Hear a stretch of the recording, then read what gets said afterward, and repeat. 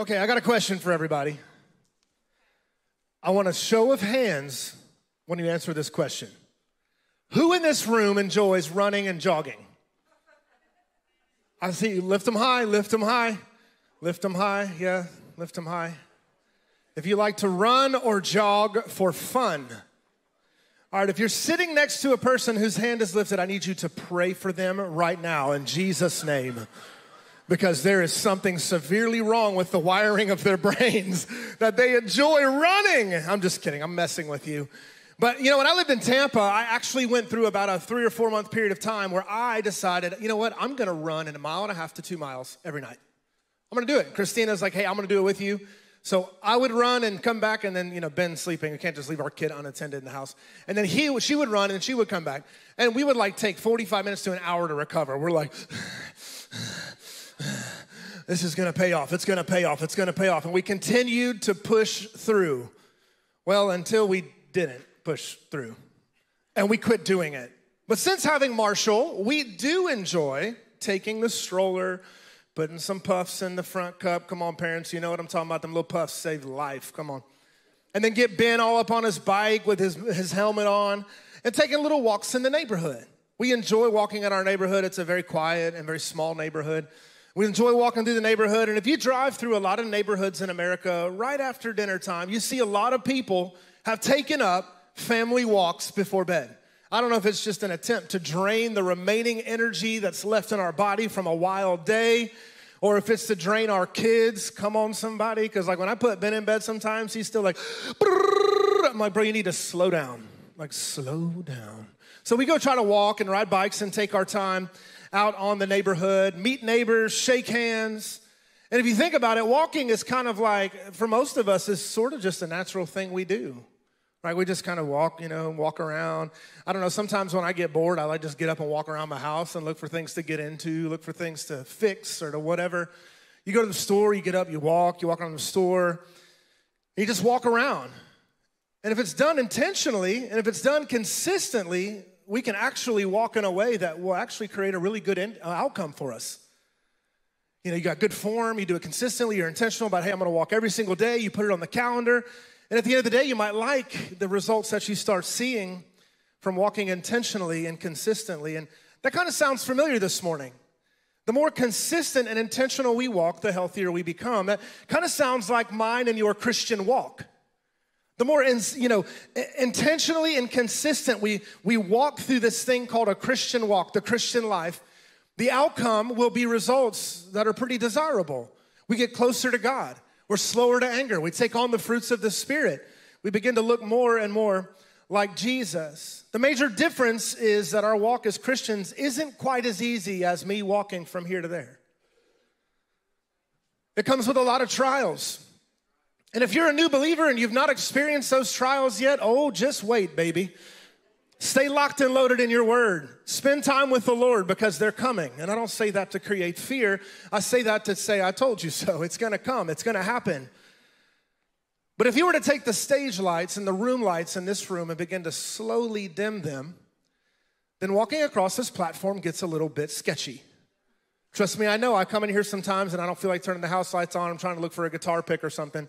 And I can't tell you how many times, thank the Lord by myself, I've stumbled and like fallen on the stage and been like, dang it, I should have just walked over there and hit the button and turned the lights on. But the darker it gets, the harder it is to walk. And the same rings true about our faith.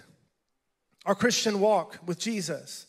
The darker the world we live in gets, the harder it's going to be to continue to walk. Today I had the pleasure of continuing the series we started last week, the space between, thriving in the gap between now and the end. And this whole entire series is going to be wrapped around 2 letters that Paul wrote to the church at Thessalonica. And those letters are very, very, very important because they're going to help us consistently and intentionally in our Christian walk become more and more healthy followers of Jesus Christ. So today's message is titled this, How to Walk in the Dark. How to walk in the dark. And most of you are thinking, well, what about a flashlight? I mean, just go to Lowe's, spend $1 on a flashlight. It's an easy fix, right? But in our Christian walk, it's not quite an easy fix sometimes. Because you walk into dark places and about the only thing you have is faith in Jesus. About the only thing you're left with is faith in a God that sometimes you can't see, you can't touch, you can't even perceive. The series revolves around these letters, and the church at Thessalonica is trying to thrive in the space between their present and their also anticipated second coming of Christ, in which we still anticipate today, and we're still waiting in the 21st century. The Roman Empire in this time of Paul's writings in the church of Thessalonica had really grown really dark. The Roman Empire, if you read, had grown into a very dark society that had walked away from faith in God, had walked away from the things of any sort of deity or any sort of higher power, and they were just doing their thing at ground zero, ground level. But Paul is adamant about urging the local churches to stay focused and to stay locked in their faith in Jesus. I love how these writings both applaud and alert the church at Thessalonica. It applauds the work they've done so far, in which we'll see in just a moment, but it also alerts them, hey, adversity is coming. Adversity is imminent, and it is coming. But here's the best part. He didn't just write a letter to a church 2,000 years ago that died with their church. He wrote a letter to you and I today. Don't you love that the Bible is applicable through the ages? Every time I read the Bible, those words just dive off the page and say, Mike, hey, you can learn today. It may have been scripted 1,500 to 2,000 years ago, but hey, you can learn today. From what I'm trying to speak, the Holy Spirit's breathing through the Word of God. And we can read these letters that Paul wrote, and we can grow today. Are you curious as to how? Well, let's dive into 1 Thessalonians chapter 4. I'm diving into some very interesting territory today in the fact that I've never preached out of this version of the Bible before. I'm an NLT all the way kind of guy. Anybody else read the NLT? Doesn't make you less than if you don't read the NLT. You just pick the version that God speaks to you the loudest and read it, right?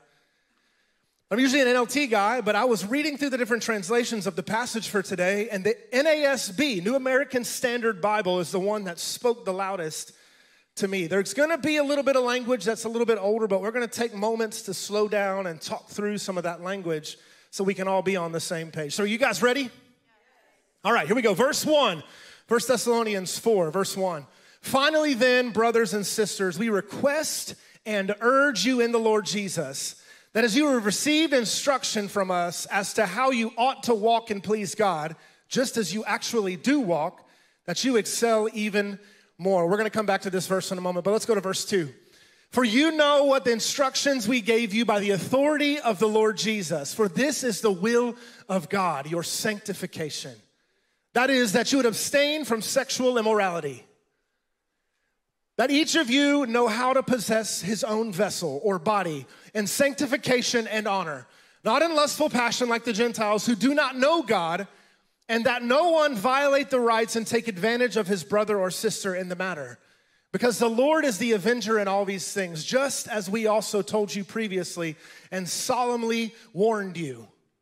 Verse 7, for God has not called us for impurity, but in sanctification. Therefore, the one who rejects this is not rejecting man, but the God who gives his Holy Spirit to you. Gives his Holy Spirit to you. There's a lot to unpack here, and I want everybody to do me a favor. Take a deep breath. Here we go. All right, we're not talking about sex today. Everybody just chill, all right? Everybody just chill. Everybody's like, well, you probably shouldn't talk about sex in church anyways. Well, guess what? We do at this church, because if our kids and our teenagers don't hear it from us, where are they going to hear it from? The high schools? The colleges? Okay, so we're going to talk about that sometime, but not right now. Today we're not diving into sex. We're diving into something a little bit deeper, a little more powerful. But before we dive into the full passage, like I said, we need to hop back to verse 1. Let's look at verse 1 again. It says, finally then we request and urge you in the Lord Jesus that as you received instruction from us as to know you ought to walk and please God, just as you actually do walk, that you excel even more. We see 4 different words here that in a moment I want to break down. Request and urge, which is parakaleo in the Greek. To walk, which is peripateo in the Greek. To excel, which is parasio in the Greek. And then even more, which is malon in the Greek. There's 4 key words that we have to understand about this first verse in order for us to be set up to receive from the remaining 6 or 7 passages. Here's what these words mean. Check it out. Request and urge. term of urgency to heavily suggest. To walk, peripateo, is make due use of the opportunity of our lives. To excel, perisseuo, to be great, to progress in excess. And even more, malon, more willing, more readily, and more often. You might say, Mike, why are you reading definitions to me? It's because here's what it does. Words create a what? A sentence. And here's the sentence that Paul paraphrased. He said, we heavily suggest you make due use of the opportunity of your lives to be great. More willingly, more readily, and more often. How boring a life would be, how useless a life would be, how valueless a life would be if we were here to simply exist and not excel. How terrible of an opportunity with our life that we could fathom to just forget about if we don't choose to say, I will excel daily into the image of Christ and to walk in his ways. That is what Paul opens up this passage with. He says, hey church, I really suggest that you make due opportunity of your life. Be great more willingly, more readily, and more often. It's powerful. It's compelling to a church of a great time of hostility and darkness. It reminds me of a speech one of my head coaches gave before I walked out of the locker room when I played high school football. He said, you've done the work. You've put in the time, and it's gone noticed. But baby, that rubber's about to meet that road, and it's not gonna be this easy forever. It's time to strap in, let's go. I'll never forget Coach Dean Fabrizio in DeLand, Florida, when I was in high school giving that speech. It's imprinted in my mind and in my heart. I'll never forget it. And that's what Paul's saying to this church here. Come on, you've come a long way, you've done a great thing, but it's not over. It's time for us to strap in and let's go. Let's push forward. We got to get better. We got to move forward. So from here, Paul unpacks 3 different ways that I want to share with you guys today that the church can walk in the dark in order to make due use of the opportunity of their lives. If we read a little bit further all the way into verse 3, we can learn how we can walk in the dark today. And his first commandment is this: we must walk in purpose. Walk in purpose. Verse 1 through C says, we request and urge you in the Lord Jesus that as you received instruction from us as to how you ought to walk and please God, just as you actually do, that you would excel even more. Verse 2, for you know what instructions we gave you by the authority of the Lord Jesus. For this is the will of God, your sanctification. I know you heard the sanctification word and it made you a little scared. You thought we were some sort of holiness church, and if you're not wearing a skirt, the girls are all getting nervous, like I'm gonna get kicked out of here or whatever. That's not what I'm talking about. We're gonna get to that in just a moment. But I love how Paul explains this sequentially and intentionally. He says we're gonna take a couple of steps here as to what walking in purpose looks like. The first step is this: a step for his pleasure. A step for his pleasure. Remember in verse 1, it says that we have received instruction on how we should walk and please God. Not please ourselves. Man, do we struggle with that in America today. We don't want to do nothing that doesn't please us.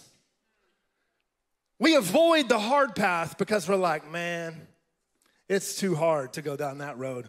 I'm just going to take the easy way out. And I'm going to find pleasure in the easy way out. You see, the world's view of Christianity is that we don't understand happiness that comes from pleasure. They think that we sit in here as stiff religious people, and the only happiness we have is coming to church one day a week, and then we sit around and just judge all the sinners all week long. Monday through Saturday. Did you see what Sister Linda Dunn did on the Facebook? She was talking about the Sister Becky again. Oh, my Lord. And maybe some of y'all do that. Maybe you need to be healed from that. But I'm telling you, that's not what this walk is about. We have access in this walk. And news to you, world, this couldn't be more of a lie. We walk to aim to please God, and then we have access to something that is not temporary like what the world chases. We have access to joy. We have access to power. We have access to provision.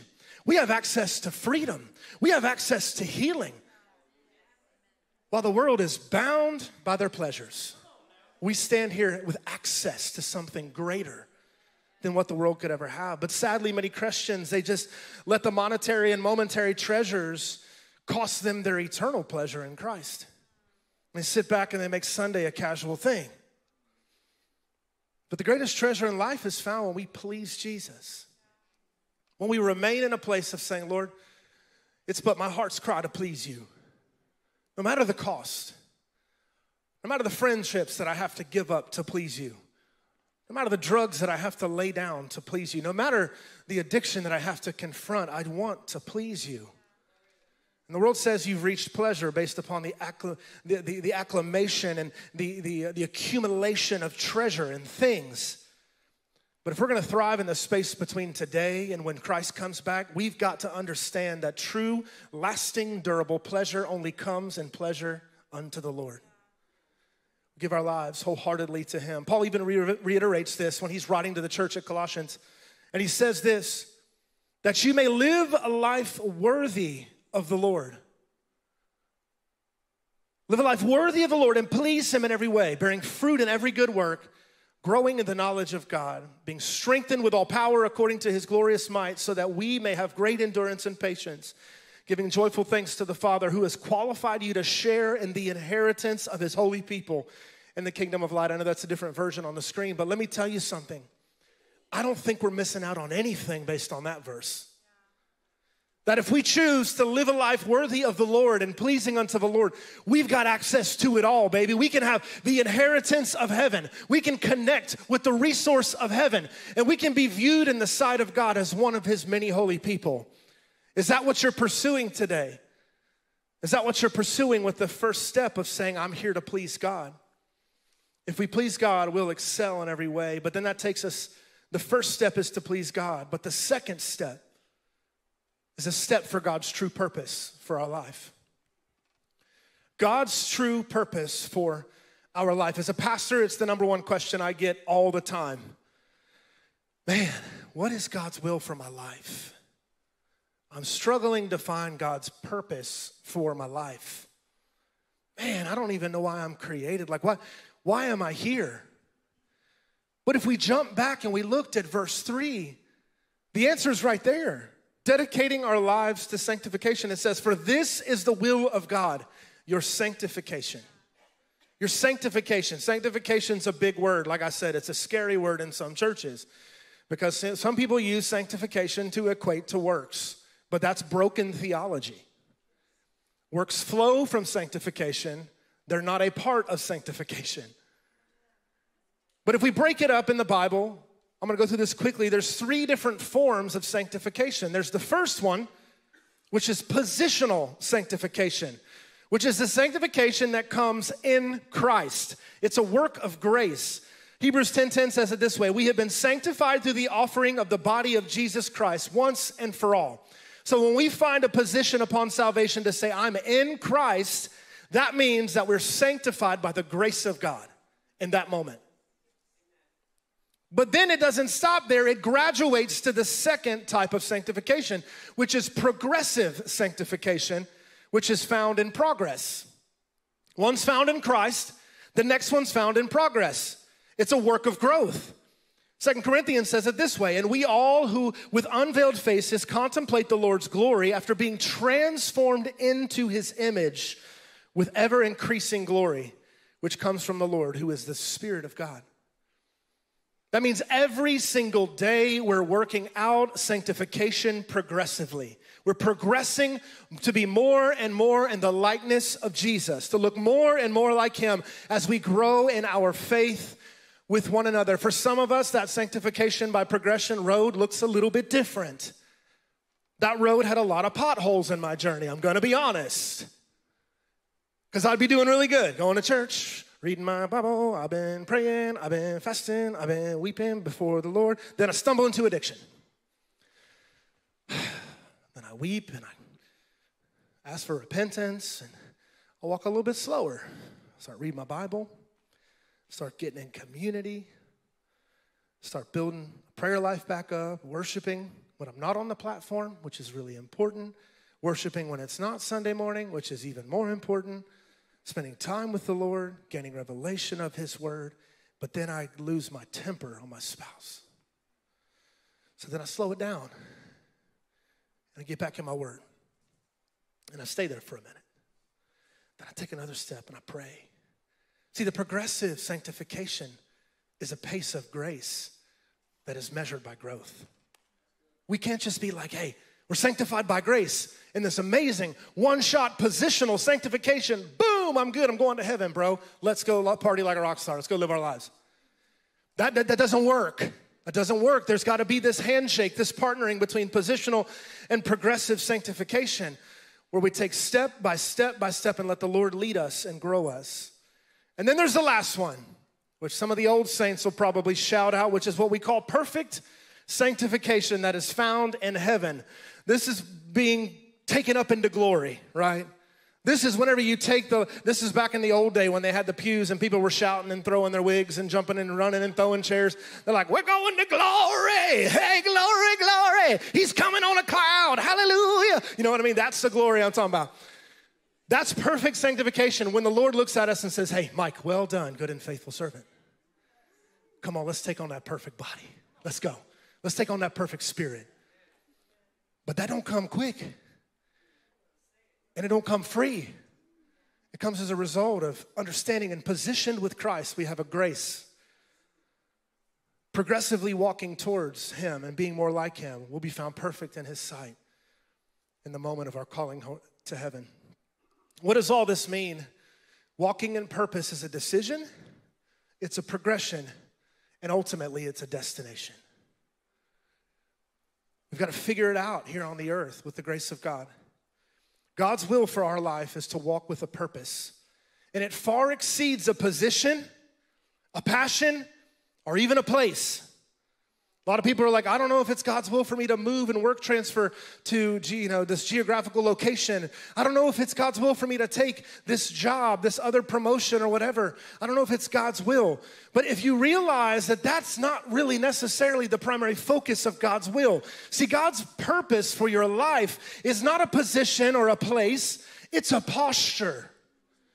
It's the posture of pursuit, continually pursuing out in prayer and calling out in prayer for the ultimate goal of being sanctified by the Lord and saying, God, wherever you send me, I'll go. Whatever door you open, I will take. Lord, my purpose is not built in what I do. My purpose is built in who I am, which is a son and a daughter of Jesus. And I choose to walk in your will and walk in your ways. And as I walk it out, you will work it out, Jesus. I know that you've got it put together. I just have to dedicate to progressive sanctification. That leads me closer to you.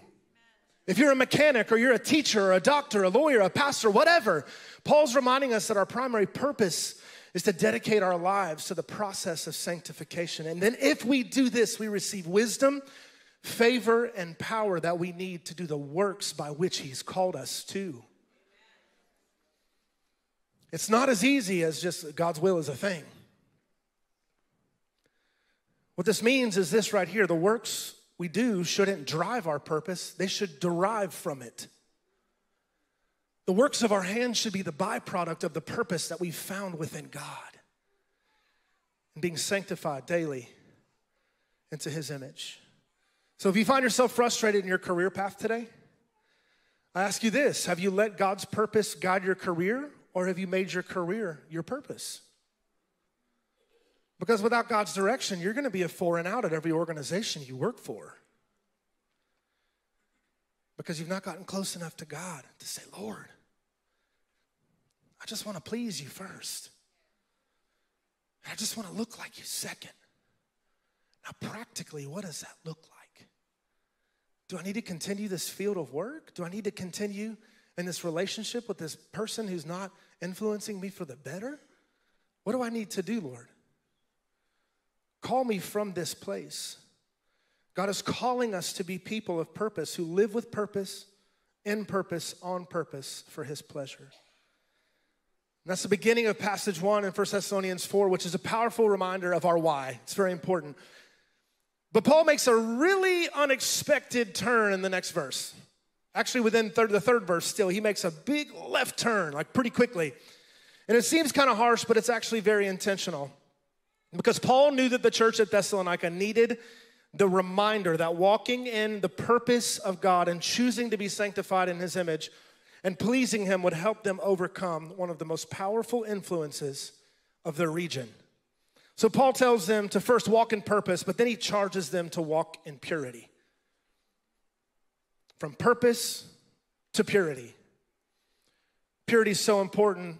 Verse 3-7 says, "For this is the will of God, your sanctification. That is, that you abstain from sexual immorality, that each of you know how to possess his own vessel, which is his body, in sanctification and honor, not in lustful passion, like the Gentiles who do not know God, and that no one violate the rights and take advantage of his brother or sister in this matter. Because the Lord is the avenger of all these things, just as we told you previously and solemnly warned you. For God has not called us for impurity, but in sanctification." God has not called us for impurity, but in sanctification. You see, the Roman Empire in this time period, which included places like Thessalonica, Ephesus, Galatia, Thessalonica, all these different places were within a Roman Empire. It had grown increasingly perverse and impure. The temptations were raging. Sexual and sensual lust were a societal norm. So living a life of purity in this community and in this region is definitely unpopular and viewed as even disrespectful at times, that you wouldn't embark in this activity. But if we peel apart verse 3-7, we see what Paul, he dials in on two aspects of purity that are extremely important to you and I, that the church will need in order to walk in an increasingly dark society. The first one is this: being pure personally. Anonymous purity. Verse 3, "Abstain from sexual morality, for each of you know how to possess your own vessel." Possess his own vessel, body, in the sanctification and in honor. This is a charge that each one of us have a decision to protect our personal purity. And if we choose not to do that, we see that God is the great avenger. You know, one thing I've learned about when it comes to preserving personal purity is this: we're only as sick as our secret sin. We're only as sick in life as our secret sin is hidden. That's why it's so important for us to live a posture and a life like what James said in James 5. "But your sins, keep them one to another. Pray for one another and then find healing." We have to choose to say, hey, I'm taking this thing out of the private and I'm placing it not in the public, but in a personal relationship with someone to help coach me and counsel me out of this lifestyle. But any sin kept unknown can become cancerous. And public exposure of that sin could be avoided if we were intentional about our progressive sanctification and personal purity in the first place. Our heart's cry should be found in seeking and being right in the sight of the Lord, because he sees it all and he knows it all. So what are we supposed to do? Speak up. Say something. Don't die of the cancer of impure sin in your life and not reach out for help. But it doesn't stop there. You have to find accountability. Find somebody who's not going to be like, "Oh yeah, man, I'm going to pray for you about that. Lord, I just pray for this person in Jesus' name." You wouldn't believe what James is dealing with. Don't look for that two-faced person. Look for the person who's got your best interest in mind, who will be a vault for you, and that will pray with you and walk you through it and get you the resources and point you back to the Word of God every time you struggle and you have a hard time. But we find that accountability in the world we live in today is just merely not enough. I don't think God intended us to live in accountability our whole lives, because there's a graduation step from accountability. It's called freedom. Friends, do you know that you can be actually free from sexual sin? You don't have to struggle with it the rest of your life, okay? You can be free from the addiction to alcohol. You can be free from the addiction to drugs. You don't have to struggle with it the rest of your life. But accountability can be the first step that leads you to full freedom. And then you know what you do at that point once you reach full freedom? You become accountable to somebody else who's struggling. And as they take a step and they get accountable and they get free, what do? They become accountable to another person who's struggling. You see that? This is how the kingdom works. The kingdom is about reciprocity, making sure we're continually and exponentially growing one another in the sight of the Lord in sanctification so we get better. And taking the secret sins and saying, I'm not going to let this cancer me any longer. I'm going to speak up. I'm going to speak out, and I'm going to walk in the will of God, which is to be free and to walk in sanctification and look more like him. But the other aspect of purity is this: being pure in passion. Being pure in passion. He talks about it, having the right ambitions. We possess our own vessel, our body, in sanctification and honor, not for lustful passions like the Gentiles who do not know God, He tells them not to chase after the lusts of the world like the Gentiles because they don't know God. They don't know God. And what he's saying here is, hey, there's a delineation. When you know God, when you know the Lord Jesus Christ, when you know his Holy Spirit and the power, don't chase after the things that you chose to lay down. Take on the things that he's calling you to and forward. The warning here was that the lines can be easily blurred once we make that step of faith and get a little comfy. Man, hasn't it become blurred in the world that we live in today? Hasn't the line gotten a little bit blurry? You see, it's one thing to profess faith in him, and it's another thing to passionately follow him. The line has gotten blurry. We're creating professional Christians who are great at Sunday instead of passionate followers who are seeking him on Monday. Man, the line has gotten so blurred. We get passionate about the wrong stuff, church. We get passionate about whether or not the click track starts, and all of a sudden there's an odd moment of silence, and we're like, I failed today. Can I tell you something? The Spirit of God moves even if the click track doesn't work. The Spirit of God is still moving. We get passionate about the wrong stuff. We're like, oh man, I'm sanctified because I signed up for a small group. Did you sign up for a small group? Yeah, but if the fruits of your life still show that you're living like hell, I don't care how many small groups you sign up for. You got to be sanctified. Small groups help us take those steps and to walk it out as God works it out. But if we choose to not live on the side of a passion of purity and be passionate about the right stuff, the enemy's going to yank us up by the throat and say, I got you. I got you, bro. You see, the first church, they had a sense of healthy personal pride about the mission they had been given. And it was evident. Paul even said it in verse 1. Hey, I see how hard you're working and you're walking like Jesus. They had a pride like, man, yes, I'm a Christian. I love Jesus. I'm following. There's a pride there. Not like a pride that comes before the fall. You're allowed to have a little bit of pride every once in a while. Like, yeah, man, my team just won a game. That's the kind of pride they had. Like, yeah, we're doing great, man. We're doing good. But gradually, we've lost our edge, church. We've lost that healthy pride. And instead of walking passionately and uprightly, we stumble around like a bunch of drunks who've been intoxicated by lust. Like, oh, yeah, I'm a believer in Jesus Christ, but I'm just going to fall into this pit because grace. I'm going to go fall into this pit because grace. And grace is real. But it's also very much so like your checking account. Don't overdraw that thing because there's some fees attached to that thing.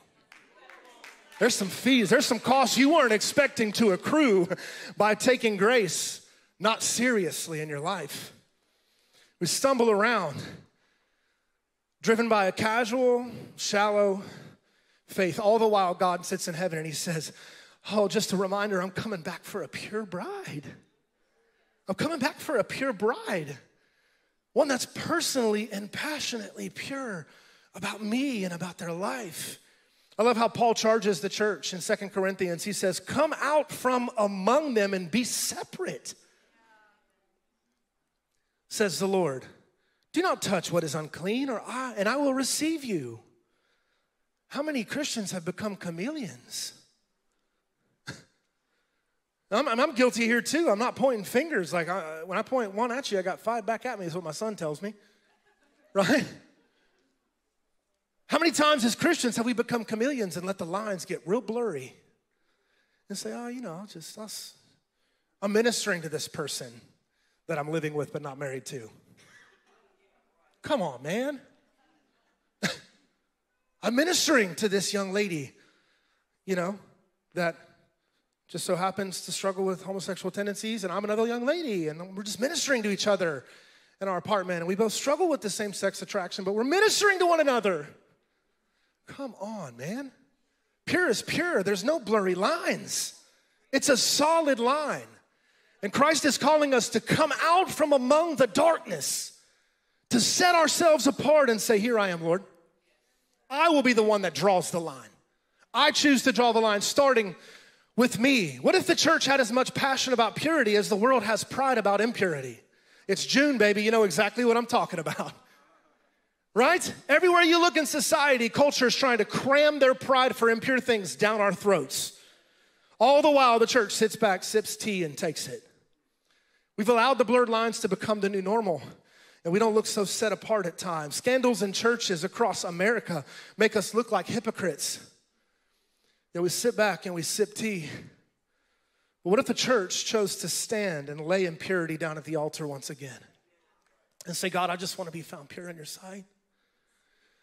I just want to be sanctified day in and day out. I'm not perfect. I'll receive perfection and glory. But right now, I'm a work in progress. And Lord, I need you to work on me. Show me the areas of my life that need work. What if we brought clarity to the blurred line instead of confusion? What if we were supportive about coming out from amongst them as the world is supportive about people coming out of the closet? And this isn't me pointing fingers, okay? I have a very close loved one who is homosexual, and it keeps me up at night because she used to be at the altar weeping for the Lord, but now she's not. So I'm not pointing fingers here. I'm letting you have a snapshot into my prayer closet as I pray and I weep for this individual and say, God, turn her heart back to you, Father. Bring her back to your divine purpose. See, God is calling us back to being a church of pure values. College student, God is calling you back to purity. High school student, God is calling you back to purity. Middle school student, he's calling you back to purity. Parents, he's calling your homes to be a place of purity once again. Stop watching the junk on TV. Begin to raise your children in a way that you would aspire them to lead the society. Don't just throw a screen in front of them because they're inconvenient. Raise them in the way and the fear and the admonition that points to sanctification for the Lord's sake and pleasure, and be pure. God's calling us back to purity. No more pastors falling in moral failure because they didn't protect personal purity. No more homes shattered by husbands and wives stumbling into lust. No more top-grossing OnlyFans and pornography accounts raging the market. No more teenage pregnancy statistics raging. No more sexual agendas being pushed on my kids. No more. No more. And it's okay, church, sometimes to get passionate and get a little frustrated and to say, no more. I choose to draw the line because I'm done with it. I'm going to come out and be set apart in love, in grace, and in purity, pleasing the Father. But we can say no more. And how does this start? It's a simple question we ask the Lord. We say, Lord, what in my life doesn't please you? What is impure in your sight? Help me walk it out through the darkness. Help me walk it out through the darkness. The adversity is great, but the answer is greater. Let's feel the gravity of this verse again. God has not called us to impurity, but into sanctification. He's not called us to live below the standards of purity where we just blend in like a chameleon in our communities, but he has called us to be set apart and different for his glory and his pleasure, on purpose and on mission. We must excel and be great while making due use of our life, if our life be rooted in purpose and purity again, church. But I love the last step of our walk that he tells us to take. If we continue to read all the way down through verse 8, Paul says, walk in purpose, walk in purity, but then there's another level, walk in presence. Walk in presence, the presence of God. Verse 8, therefore, the one who rejects this, what does this mean there? It means the instructions to stay pure and to not be passionate about the wrong things and to stumble into lust. For he who rejects this is not rejecting man, but the God who gives his Holy Spirit to you. When I read that verse 8, Paul has a great way of writing conclusionary statements in all of his writings. He's a very powerful writer. And I just read over it and I was like, well, that's cool. All right, I'm gonna go up to the counter and get another cup of coffee here at Lucky Goat, where I was writing my message on Wednesday morning and everything's good. And I stood up and I just felt the Spirit of God say, read it again. Read it again. Therefore, the one who rejects this, it's not rejecting man, but the God who gives his Holy Spirit to you. This is Paul's way of softly communicating this. When we as believers that carry his Holy Spirit walk out of our own pleasure and not his, walk in our own purpose and not his, and walk without purity, we're merely doing it in God's presence. right to his face.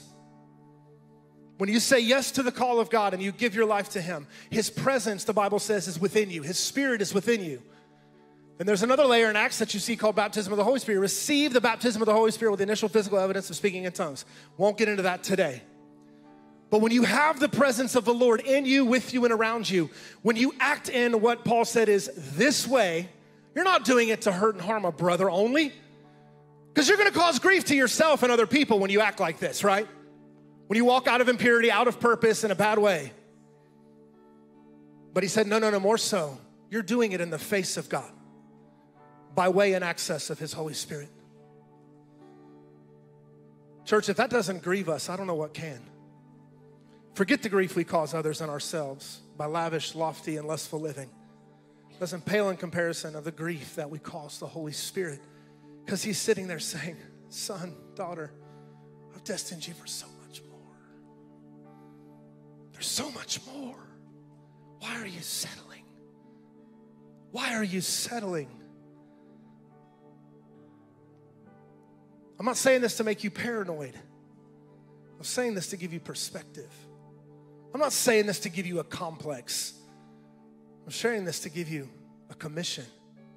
You see, it would be the plan of Satan that we would normalize a walk with God that's unaware of God's presence, where we blatantly lack purpose, walk in impurity outside of the pleasure of God. But what could happen?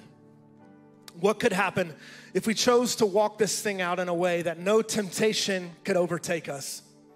What would happen if we chose to take a step and say, God, I want to walk in your purpose, even if it gets dark around me and I don't understand what my next step even looks like. God, I want to walk this thing out because I trust you. And God's got it and I can trust him. So I'm going to make those steps today.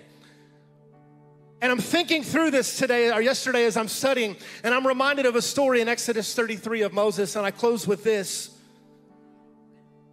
Exodus 33, verse 13 through 15, God tells Moses, hey, I'm going to have you lead the Israelites in their discontentment, in their disobedience, to what I believe is the trajectory towards the land of milk and honey, the promised land by which you've been striving to get to all along.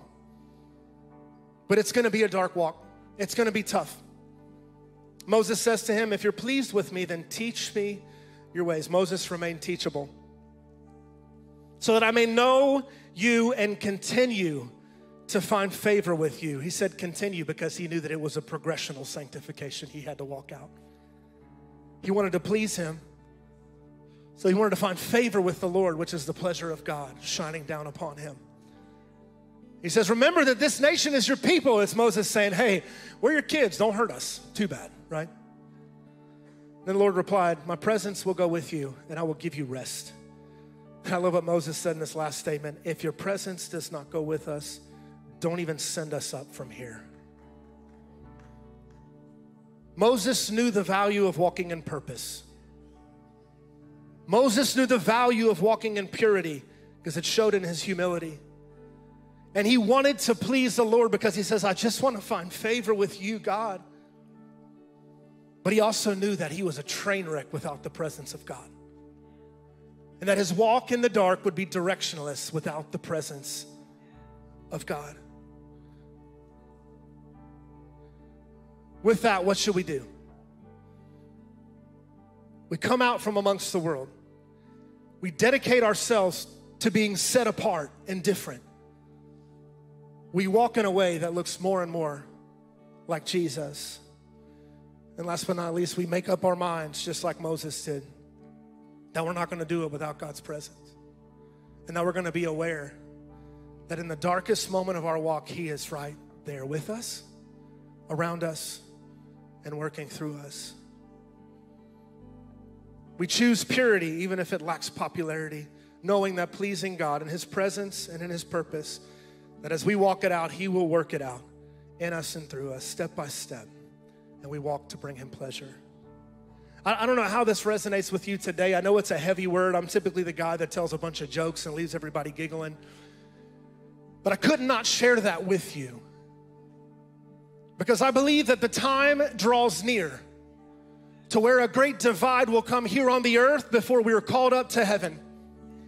And in that great divide, I don't want to see people that I love fall into the chasm. because they didn't choose to come out from among them. Step into the pleasure and the purpose of God. Live a life of purity and say, God, wherever your presence shall lead, I will follow. And I don't know where you are in that journey today, but I believe that God sent you here specifically to receive that word today. That God is working something deep inside of you. Hey, how incredible was that message today? I don't know about you guys, but I know for me that my life has been changed. If you haven't done so already, take a moment, go down below and click subscribe. This is a good way to stay up to date with all the content that we're putting out, like messages that you just listened to. You can also like this video, comment down below, or even share this. Who knows, your obedience to share this video could be someone else's miracle. If you're looking for more information about Transformation Church, you can go to our website, www.transformtlh.com. This is going to give you info like service times and all that great stuff. We hope to see you, though, in person one of these Sundays. Come and say hi. We'll see you soon.